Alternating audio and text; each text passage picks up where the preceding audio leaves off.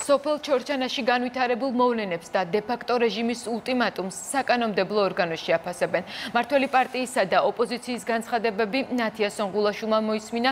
ნათია, რას ფიქრობენ საოკუპაციო ხაზთან არსებულ მდგომარეობაზე დეპუტატები?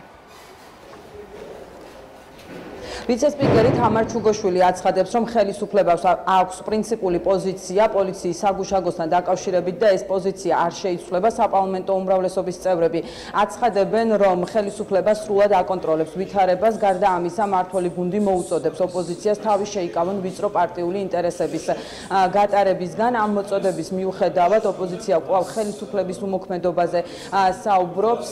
ისინი ამბობენ, რომ რუსეთი აგრძელებს ულტიმატუმის ენით საუბარს და ამის მთავარ მიზეზად ოპოზიცია ასახელებს იმას, რომ მათი თქმით მაღალი დონის შეხვედრებზე საქართველოს საკითხი აღარ არის აქტუალური, ეს ბრალდება მიუღებელი არის უმრავლესობისთვის.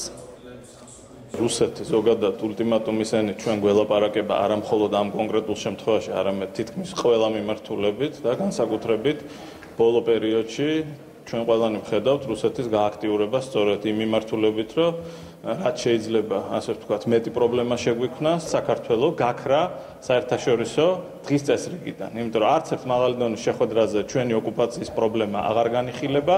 რუსეთი არის აბსოლუტურად დატოვებული, მე ვიტყოდი, სრული თავისუფლების პირობებში. ქართული მხარე წინა უპასუხისმგებლო ხელისუფლებისგან განსხვავებით ცდილობს ერთადერთ რამეს, ცდილობს იმას, რომ ჩვენი ტერიტორიული მთლიანობა შევინარჩუნოთ იმდაგვარად, რომ არ წამოვეგოთ იმ პროვოკაციებს, რომელიც მოდის რუსეთის მხრიდან. ეს პროვოკაციები არის მრავალგვარი, ბოლო თვის განმავლობაში ძალიან გააქტიურდა.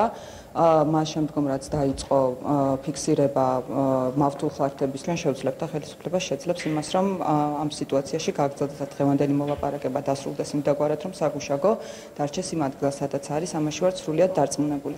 რაც შეეხება ოპოზიციას, მათ აბსურდულ ბრალდებებზე კომენტარის გაკეთებას არ ვაპირებ. ჩვენს ხელთ არსებულ ყველა მექანიზმს გამოვიყენებთ იმისთვის, რომ ჩვენი ქვეყნის საუკეთესო ინტერესებით გადაწყდეს ეს საკითხი.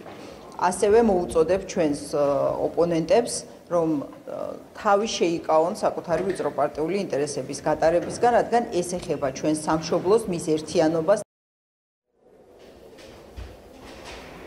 მიუხედავად განსხვავებული შეფასებებისა, მმართველი გუნდისა და ოპოზიციის წარმომადგენლები თანხმდებიან, რომ სოფელ ჩორჩანაში განვითარებული მოვლენები არის რუსეთის მორიგი პროვოკაცია.